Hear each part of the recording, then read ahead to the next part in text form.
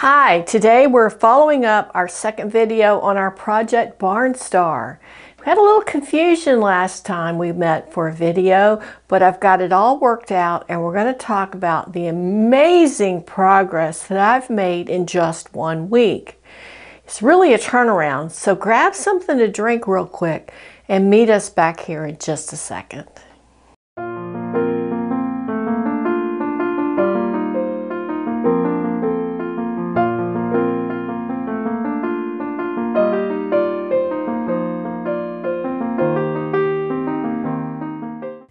And welcome back to the Shamrock Quilt Studio.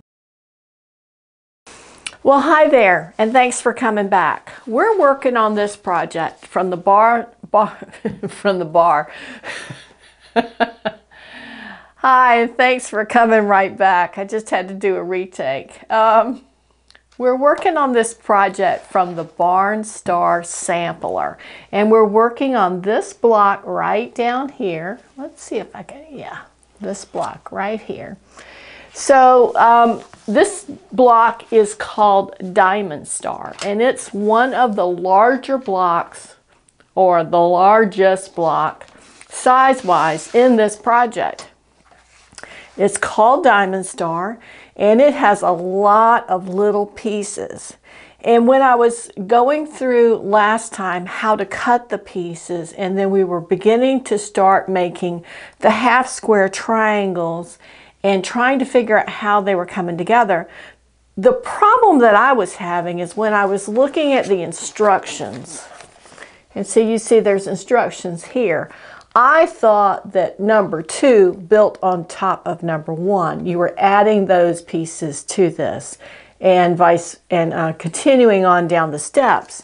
In reality, what was happening was that once you made the half square triangles, then you were making the little subunits that go together to make the little corner block.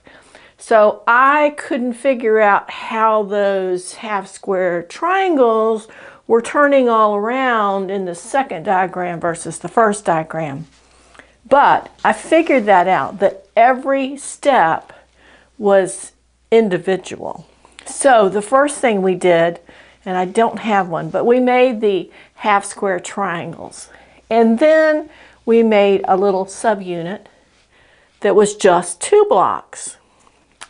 And then we made a subunit that was 3 blocks, another one that was 3 blocks, and then a final one that was 4 blocks. So that's where we are today. And I want to move these over so we can see these on our other camera,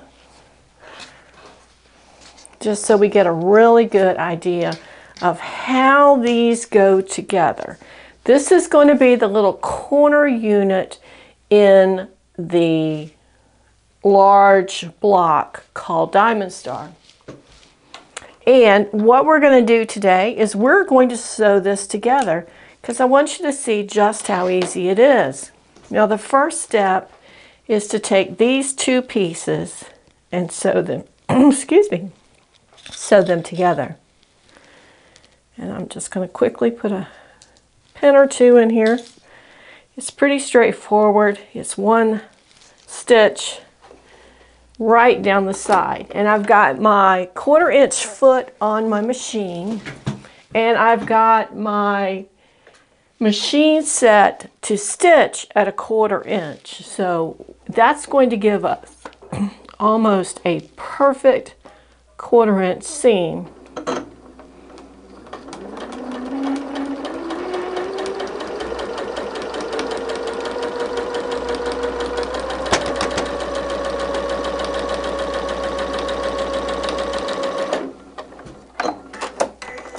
Okay, 1 down. So we've gone from 2 pieces to 1 piece. Now we're going to add on this one. And I do like for the seams to press to the dark side. So I'm going to put a little pin in to hold that down.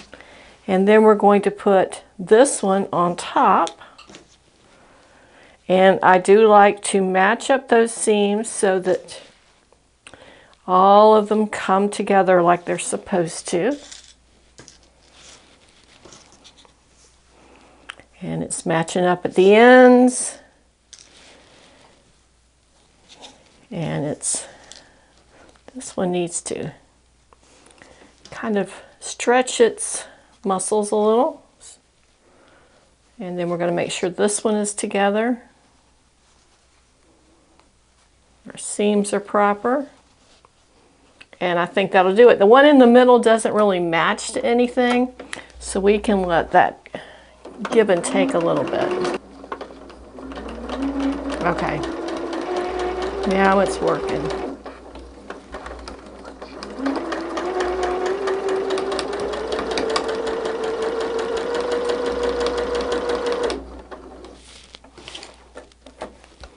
I want to make sure all those seams fold in the right direction. That will help us in the finish because it'll be easier to press those seams down. And when I did the others, I pressed as I went. So I would do one seam and press, and do another seam and press. And that did work really well. I'm just hoping we can kind of avoid that so you can see really quickly how it comes together. I was truly amazed when I started working on this at how fast it came together. Now we're going to take this side piece over here with the 3 and we're going to add it on. It's going to go right there.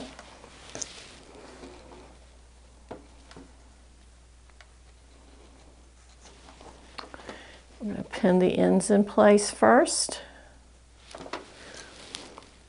The nice thing about having this machine and foot that does the 1/4 inch with the little guide on the side of it that's built into the foot is that all of your seams are pretty much uniform.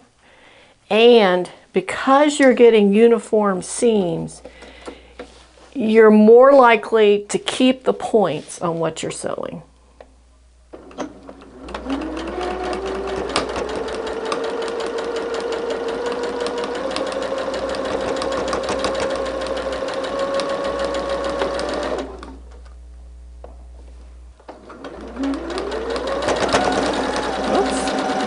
Fast there.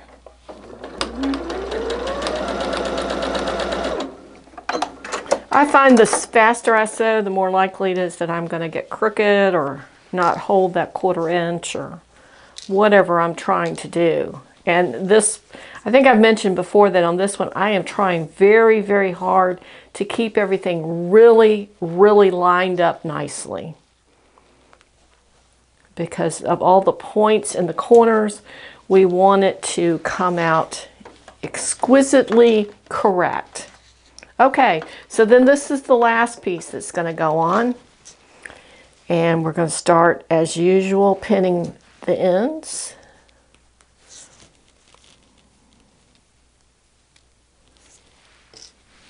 And because this foot has an edge guide, it's always easier if you trim off that little dog ear. Okay, and then where do we have things that need to match up? Right there on that seam. And here on this one. And I will say this, because this particular pattern has a lot of pieces, some of these seams are going to get really thick.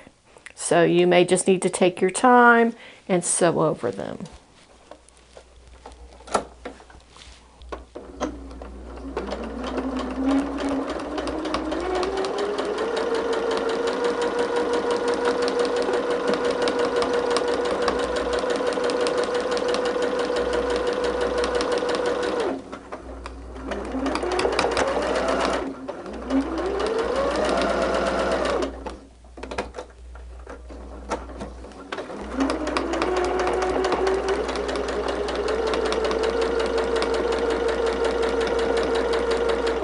Had one dog ear there at the end that I didn't trim, but fortunately, since it didn't have a side seam, it sewed over it pretty well.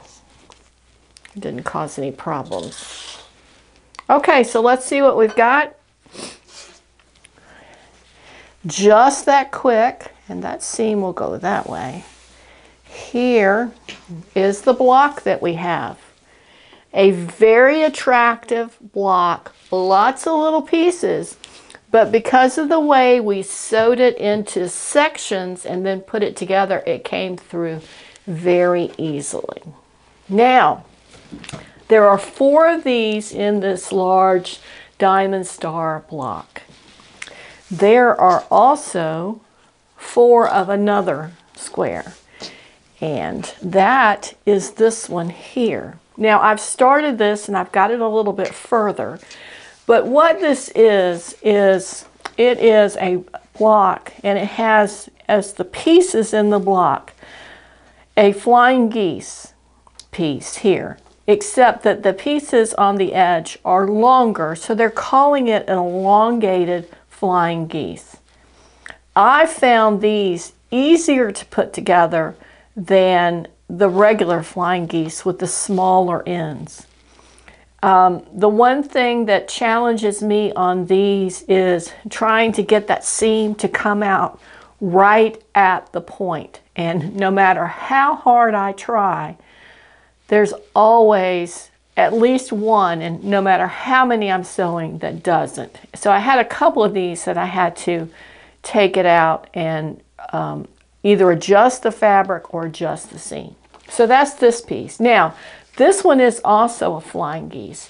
The difference with this is you're using a small piece on one end and a longer piece like these on the other end. This is a little, actually, it's the same.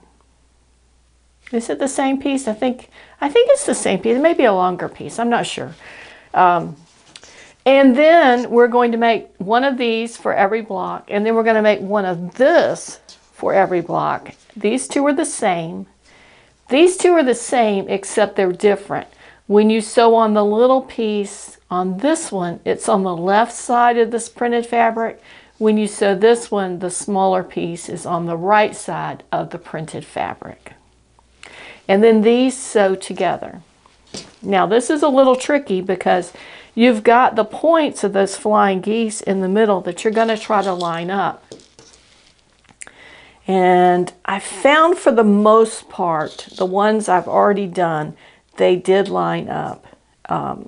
Some of them were, the points didn't touch, which I wish they would have touched. And if I were really persnickety, I probably would have gone back and adjusted those. But really, they were only less than 1/8 of an inch off. And I didn't really think it was worth it, because once it's quilted, you're probably not going to see it. So now I've pinned this together, pinned the ends, and then I pinned these centers. And I can kind of look through one to the other and see that the points are lined up. But it's so much fabric there that I'm hesitant to put a pin in it, because it's going to be so hard to sew through anyway, just with all the fabric. Okay, let's do a quick seam here.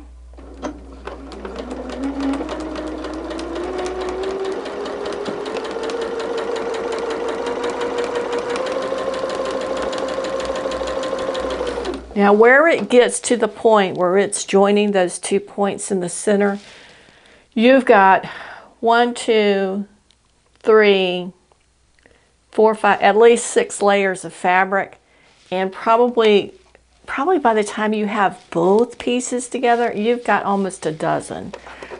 They're small pieces and it's a tiny little area, but there is a lot. So I like to just keep my left hand behind here and just keep it guided to go straight through the machine stitching there. Because it is going to want to struggle a bit.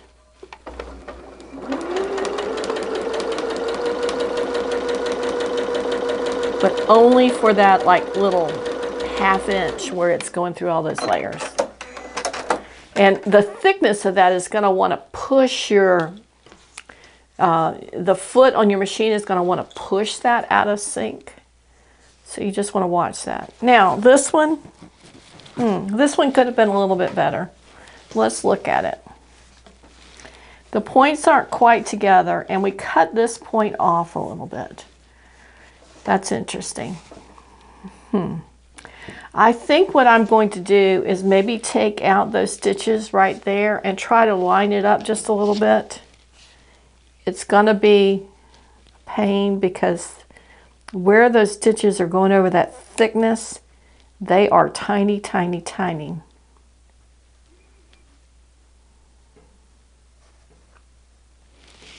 My machine is on 1.8, and that also is why it's a bit tiny.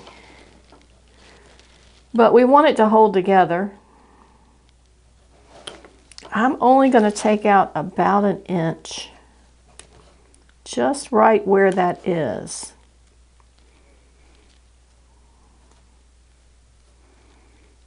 And there are lots of little tiny things, so I think we'll cut here, and you can join me in just a minute. All right, I got this piece apart about 1 inch, not much further than that. And then I took my trick of putting the pin through the point of on the right side or the underside and the top side so that I can line them up, and then I pinned it on each side.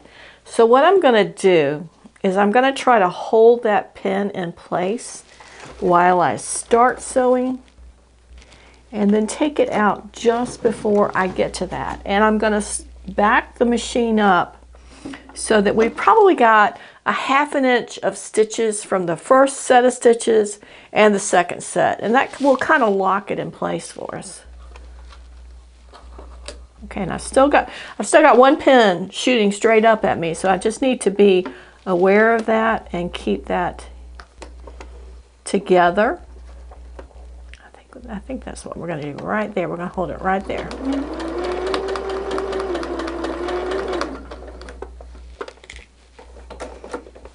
And it is a tricky little thing because it is not wanting to sew. We're going to pull that pin back a little bit. Okay, now I think we got it.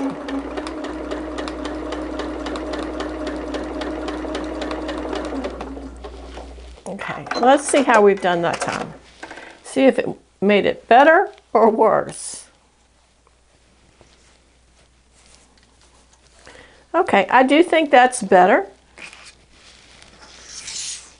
Pins out the way. There we go. And it's a little tad off, but the points are kind of coming right to each other. And like I said, once you start assembling the whole thing and you're looking at a big project versus a small little piece, your attention is diverted. And we're also going to be sandwiching this with batting and quilting it, so that will make a difference as well. Okay, we're going to go on to the next step of this project. Now we have not pressed it, and on the other pieces I did press the center seam open. So I'm going to pin those open because I'd like for it to be as consistent as possible. And then these seams on the other ones pressed into the green. So we're going to pin those.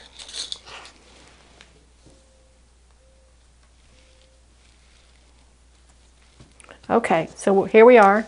We've got that. We've got these pins down here with the seams pressed underneath. Now onto this block, we're going to put 2 of these squares. And these squares are 1, 2, 3, 4.5 inch squares. And we're going to pin them right to the edge of the fabric. And we have to do one at a time because I've drawn a line here diagonal to diagonal. And we're going to sew right along that line, and then we're going to flip it back, and this is what we're going to get. So I'm also going to put a pin here because this is the thing I dislike, is that sewing corner to corner and trying to line it up, because even the line here is not at the point exactly. So we're going to have to adjust that. And when I sew these, I also have to flip out the feet so that I'm using something that does not have the guide on the side. Okay.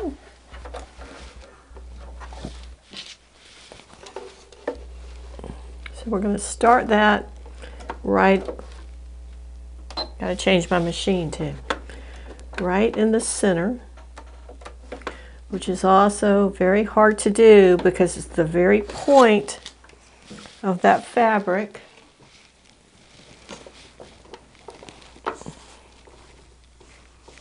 I'm going to grab a little scrap here because that does help. Okay, now right at the point, and we're going to start sewing. There we go. Then we're going to follow that line.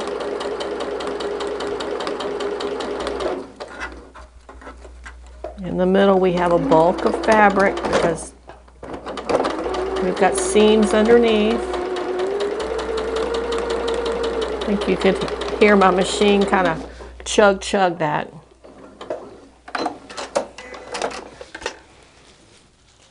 Let's see what we've got.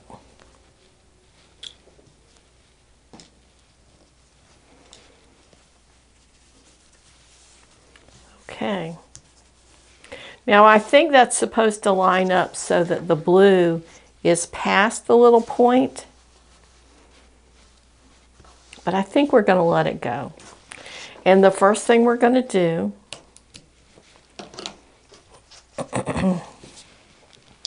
because like a flying geese, if you sew the next piece without trimming, you're not going to be able to trim underneath that. So we're going to go ahead and trim. Oop, that's part of the problem. There was a pin underneath it. And you won't believe this. This is one of those magic pins that I've been testing out this week. We may have to go back and put another stitch in. It's sewed right through the very top of the head of that pin. That's why it was struggling. Okay, you never know what might happen here in the sewing room. We're going to go back and put a little extra stitch there because I did have to cut that.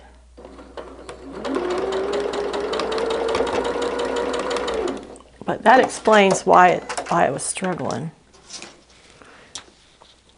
And I may want to watch my stitching on my machine because I probably am going to need a new needle. We'll give it a little bit of a see to see how it works. Okay, we're going to put the next one on. We're going to do the same thing from the other corner. We're going to line up the edges of the fabric. I'm just going to keep using that pin. The pin itself looks like it's in good shape. The head doesn't look too great. And let's check before we sew this side. We've got a pin there too. So we're going to adjust how that pin sets.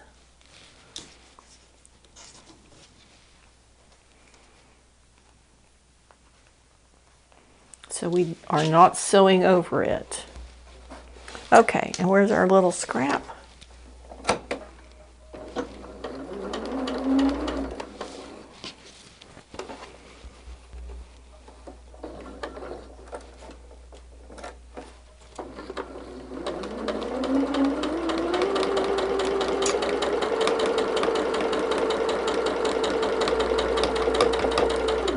Now that time when we ran through the center of it, you could hear a little change in the pitch of the stitch, but you didn't have that clunkiness of the machine sewing through the pin.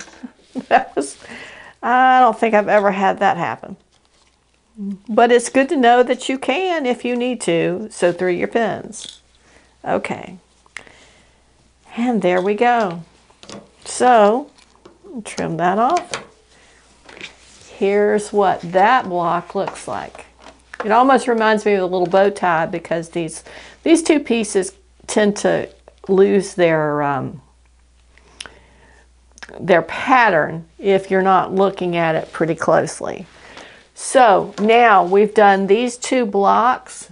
In this whole big diamond star, block, there are only 3 individual type pieces or 3 sub blocks. So I was able to use the power of repetitive stitching to really buzz through this yesterday. Once I got the hang of how all these were fitting together, and I knew conclusively that it was going to work, because that was the problem. I was a little concerned that I would get them all done and there was an error in the book and it wouldn't go together for me and I'd spend a day ripping things out. There's no error in the book. It is great. It was an error in how I was interpreting what I was seeing. So let me show you how quickly this went together. And I'm going to give you a little preview. Let's see how I can do this. There we go. A little bit more. Yeah, there we go. Now you can see up on the wall, I've got several pieces of this quilt already done. It's just waiting these 2 blocks that need to be trimmed up and pressed. This is the 3rd block in this, and it's very simple. You start out with a square, and then you add these 4 well, they're triangles. They're made from a square, but they're triangles. And you just sew the opposite sides on and press, and then you sew the other 2 sides on, and then you trim that up, and the book gives you the exact dimensions of what size it should be. And then you do the same thing for these 2 fabrics. It went together really quickly, and there's only 1 of those, so that is like, we're done. Then we hook together this little, I'm going to call it a bow tie block, because it looks like it has a little bow tie in the middle, here and here to make a strip. And then on this side, we sew together, I don't know what we want to call that. It kind of looks like an arrowhead for some reason to me. That's just my nickname for it. We sew 2 arrowhead squares together with one of these bow ties in the middle. And we're going to do the same thing here. So we're going to have 3 strips, and then we're going to sew those 3 strips together. I don't think I've had a project that was this complicated that came together in essentially 2 videos for us. And we did handle some challenges with cutting the fabric wrong and then trying to interpret the instructions. But it's pretty easy, all things considered. Now, when I go to sew these strips together, I am going to need to pay special attention to making sure that the seams match up appropriately, and also that we are at the right size. This one looks like it's stretched out a little bit on this side, and it's a little short on the other side. It could be the way it's hanging, I'm not sure. But that's going to be the whole block. So when you join me next time, I'm going to have this all together. And you can see it's going to be big. It's 24 inches. This board's about 30, 32, 33 from the inside corners of the paper board. And it's a big block. So what my plan is to use some of these smaller blocks, or let's say the medium-sized blocks. I think that they have like 8-inch blocks. I don't think I'm gonna, I don't know. Let me say that I need to look and see. But I'm gonna use some of the smaller blocks to build a border around this block. Now I'll have to look at the sizes to be able to determine if I need to put a border before I do the individual block borders or not, and that will depend on sizes. But this is going to be quite striking, and I don't know at this point how big I want to make it. It's very pretty, and I'm thinking that I may want to make it bigger than I initially thought I wanted to, but I need to think on that a little bit. Like I said, it came together really quickly, and it would be very easy to take and construct a quilt. Just here we're kind of spitballing ideas, but there are 3 large blocks in this Barnstar sampler that I believe are all 24-inch blocks. It would be pretty easy to take 2 of the patterns and put together a set of 4 of these. Now think about that. 4 blocks is going to be 48 by 48, and you've only done 4 blocks. And then by the time you put probably a little border and some other blocks on the outside of it, you've got a pretty good sized quilt there, even without any borders. So I need to really take some time and think about what I want to do with this quilt. What is the purpose of this? And how big I want it. Do I want it a full bed size? Do I want a lap quilt? What am I looking for? And that will determine where we go from here with this project. But for now, let's just say we're going to finish this up so that we have this 1 block finished, and then we'll decide where we go from there. I hope you've enjoyed this. I have enjoyed it. Once I got past the challenges, it was lots of fun. And it, like I said, it came together so quickly. It was amazing.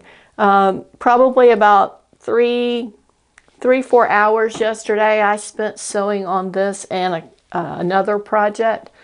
And it was frustration free. So that's where we are, and I hope you've enjoyed this video. Be sure to give us a thumbs up and like the video if you have indeed liked it.